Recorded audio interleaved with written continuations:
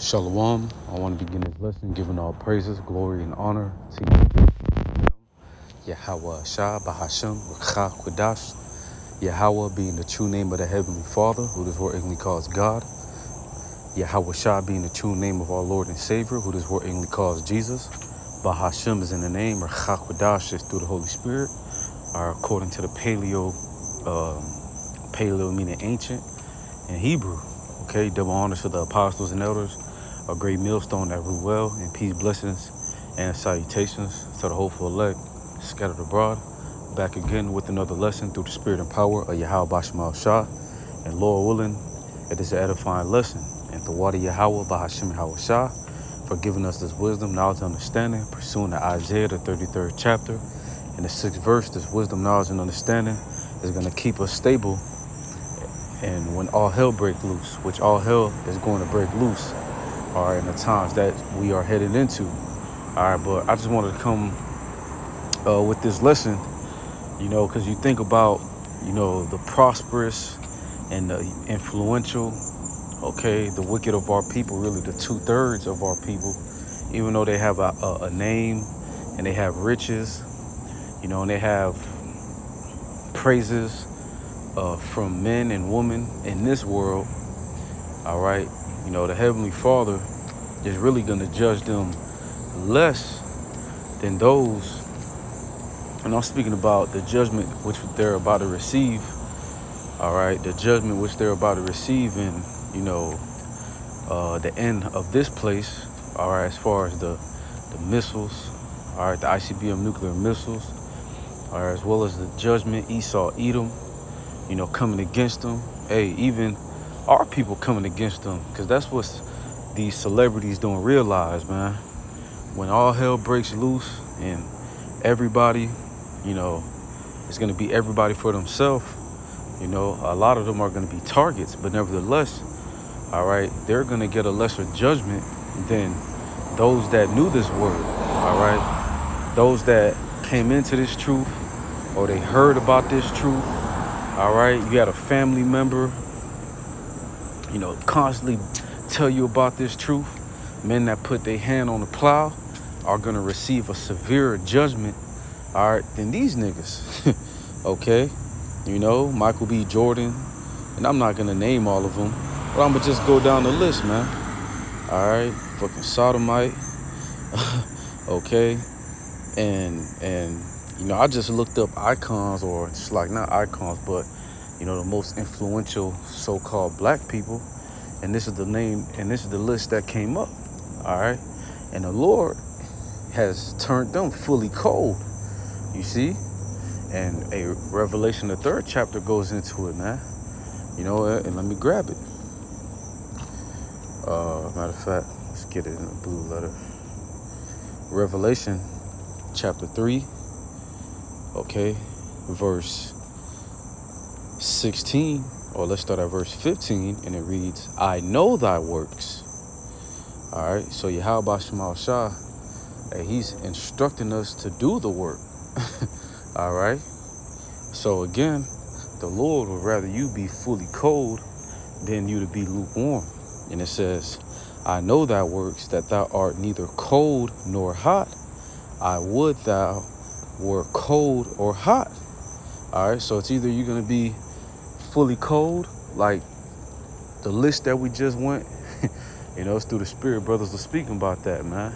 The successful people, the successful of our people, the celebrities, the rappers, entertainers, athletes, hey, the Lord, the Lord has them cold.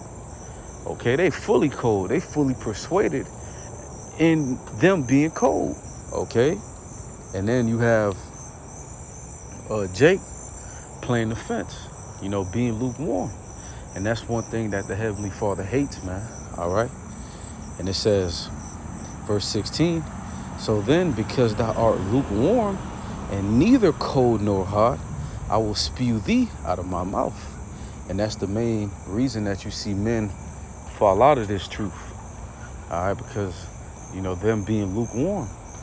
All right, so the Heavenly Father, like the scripture says, or Yahweh Shah, all right, he says, and neither because thou art lukewarm and neither cold or hot. So you're either going to be cold or you're going to be hot. All right. Ain't no in between. Okay. Verse 17, because, well, that's the point right there. All right. The Lord would rather you to be cold or you to be hot. So the 2/3 of our people, again, those that are in the limelight, are going to receive a lesser, in a way, judgment, even though we're all going to be Yasharallah in the kingdom. All right, the scripture speaks about that everlasting shame and contempt. That goes with both, okay? But again, we're going to get the scripture. Let's go to the book of Luke. Let's go to Luke, the 12th chapter. All right, it's the book of Luke, chapter 12. And Luke chapter 12, verse 43. Or starting at verse 42. It's a little lengthy, but bear with me. And the Lord said, who is then that faithful and wise steward, whom his Lord shall make ruler over his household, to give him their portion of meat in that due season? All right, so it's kind of symbolic unto that servant that hid his talent in a napkin. All right, because Yahweh Shah has given, all right, each elect member their portion, all right, their talent, okay, and that's the Lord's money, okay, and that's why it says how, hey, the Lord is gonna make him ruler, all right, like this scripture is saying. So verse 43, blessed is that servant whom his Lord, when he cometh, shall find so doing. Verse 44, and of a truth I say unto you, that he will make him ruler over all that he hath. See, the Lord is about to turn, all right, his elect men, or the elect, hopeful elect, into rulers. All right, that's why this wisdom and knowledge is much more than going out on the highways and byways and cursing out the so-called white man. All right, this knowledge is much more, okay, than calling yourself a king. Okay, calling yourself an Israelite. You know, it's really coming back, all right, unto the Heavenly Father and his only begotten Son. It's coming back unto your true nationality, all right, which means you're going to have a responsibility. Hey, but like the beloved brother Bahar says from the camp, a lot of our Jake despise this word because they don't want to take accountability, all right, and have discipline, okay? And it's never going to happen until we get these new bodies. But the scripture tells us to what? To put therefore as on the elect, roughly paraphrasing, rehearsing the righteous acts. And that's what we're doing to the best of our abilities. All right. And this is the book of Luke chapter 12, verse 45. But, and if that servant say in his heart, hardening in mind, my Lord delayeth his coming, and shall begin to beat the men servants and the maidens, and to eat and drink, and to be drunken. All right. So again, that's lukewarm, you know, being in the spirit of my Lord delayeth his coming. Okay. And verse 46, the Lord of that servant will come in a day when he looketh not for him, and at an hour when he is not aware. Right. And that's why you're gonna either be hot or you're either gonna be cold in this wisdom, knowledge, understanding in this ministry, man. All right, because a man that's hot, a man that's on fire, he's constantly, you know, in the spirit and power of Yahweh Basham Shah. All right, he's constantly doing the work. You know, he's constantly on point. He's constantly updated, man, on what's going on.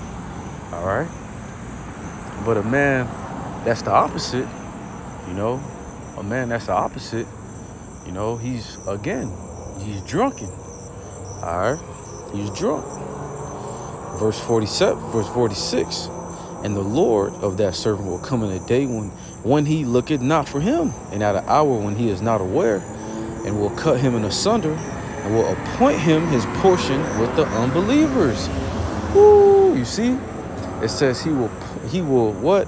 He will appoint him his portion with the unbelievers, right? And going back into this, you know, all these are unbelievers, okay? The so-called influential Beyonce, Jay-Z, LeBron James, they cold, they unbelieving. They're unbelievers. So it's just to show you you know, that being lukewarm, you know, Salakia, yup, forgive me. That's just to show you that being lukewarm is the worst thing that you can do in this ministry. Ultimately, you're gonna get casted out anyways for being lukewarm, because that's what the script, that's that Sirach or Ecclesiasticus, the 4th chapter. You know, wisdom, she'll try you, all right, but at the end of it, she will give you over to what your heart really wants, all right. And that's the same thing in this truth, okay. That's the same thing in this truth. So to go back, and there's a little bit more. This is the point, verse 47. And that servant which knew his Lord's will and prepared not himself, neither did according to his will, shall be beaten with many stripes. But he that knew not and did not commit many things worthy of stripes shall be beaten with few stripes. For unto whomsoever much is given, of him shall be much required. Ooh, you see? So again, those men that have came into this truth, men that put their hand on the plow, all right, you know, men again constantly hearing about the word, but you know, putting off the day of the Lord, putting off repentance. Hey, they're gonna receive many stripes, man. Again, to whomsoever much is given, much is required, all right? So again, that's the reason why you got to be on fire for this truth, all right? Hey, the Lord can take his spirit upon you. That's why we constantly say that prayer in Psalms, the 51st chapter. You know, Yahweh Shema Shah, hey, to never take his Holy Spirit from off of us, that Rachak Kodash, all right? Not only that, but it's all hell about to break loose in America.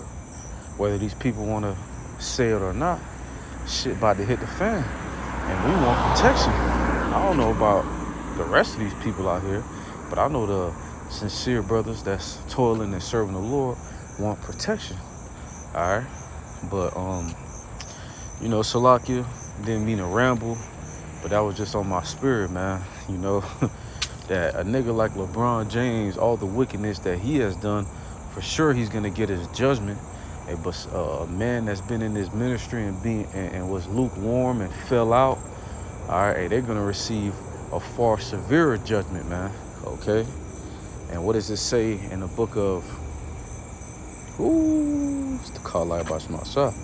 What does it say in the book of Sirach, the 2nd chapter? Sirach chapter 2 and verse 14.